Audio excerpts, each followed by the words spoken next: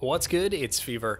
Today we'll be taking a look at some Bless Online stuff, going over some gameplay, and just giving my thoughts on different parts of the game. Everything that you're seeing comes from the Bless Japanese rebuild project that I've been playing on, and there will most likely be some differences to what you are seeing and what we'll be getting next month. Now, I wanted to start this entire video off on a really positive note, so the footage that you're currently seeing is me running around in one of the many cities in the game on my mage with the UI hidden. Obviously, you can make up your own mind about how you feel about the graphics, but I wanted to start this video off with highlighting my absolute favorite part about Bless Online, and that is the scale and weight of the structures. I find that in a lot of games, their buildings and their cities and stuff just feel like Western pop-up towns, like they're just really nice veneers with no real weight or depth to them, even if the areas that they're part of are massive. Bless feels different, which is funny because in a lot of cases in Bless, like the doors aren't actually doors, they don't go anywhere. It's more of a veneer than other games, but I think the scale just makes it feel a little extra. Even though much of what I've seen is just like generic Hamlet number 7 and generic Castle number 203, it kind of works with their understated aesthetic, and they're just executed and put together really well. Sometimes there's some funny scaling of specific objects that you find within the cities that you'll have a good laugh at, but I think that the city and town designers did a really good job.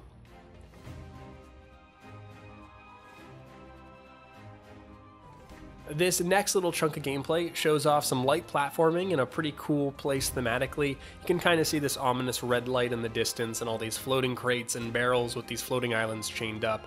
There is some light combat. You're going to see them be fighting a couple vultures here and there that happen to be a level or two higher than me, but they go down really easy.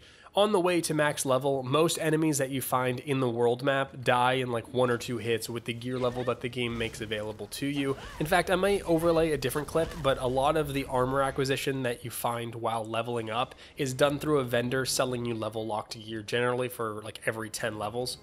And while hopping from these floating platforms to floating platforms didn't really do it for me, but I've been playing a lot of Guild Wars 2 recently, and I know that there are people that if you need to jump in order to progress, that they're just automatically going to love that aspect of the game. And I think that it shows that there is some variation in the design to how they do certain things. I'll go ahead and be quiet for about a minute to showcase one of the cutscenes the game just is absolutely littered with throughout the main story. I'll try not to keep it on long enough for you to be spoiled, but you can see kind of the animation and the graphic style and just the quality level of these cutscenes.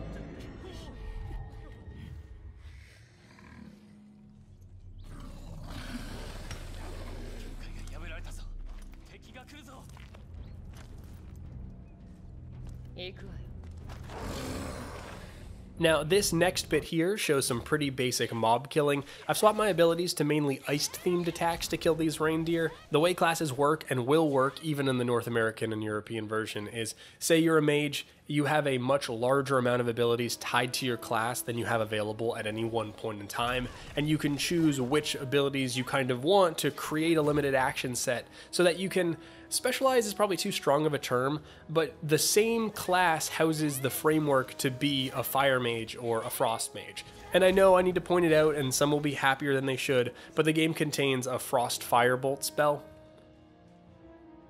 Now, killing these reindeer, you may also notice that I start with no quest, but after I kill a few, a hunting quest pops up. These are grinding quests that are attached to most mob types that appear when you've killed enough of them, and then they have stages where you need to kill more to get more rewards.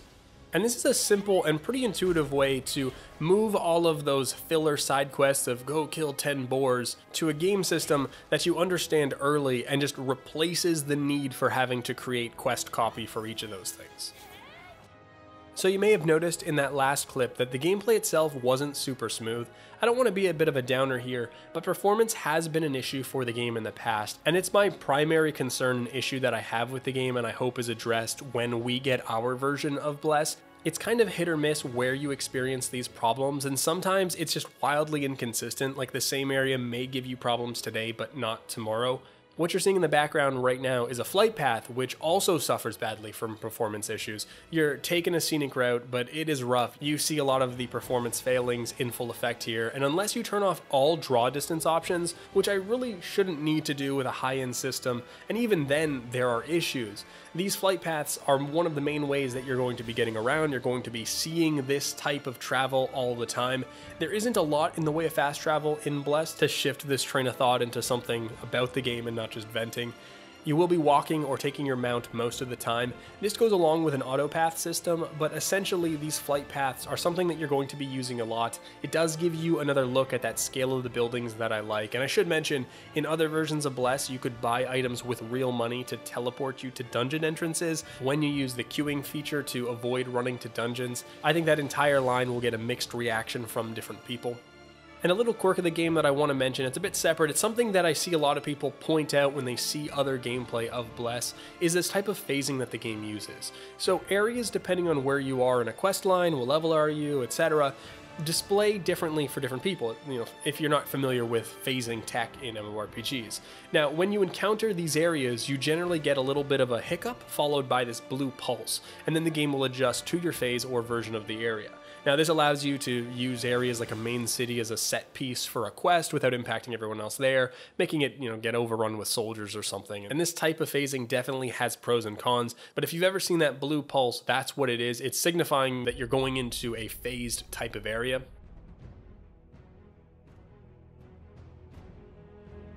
This area you're seeing here is the first formally recognized dungeon of the game, but it's not quite a dungeon like you're used to. The game does have Holy Trinity style dungeons, tank, healer, DPS, but this is more just like an instanced PvE area of a harder difficulty that can be tackled solo on level.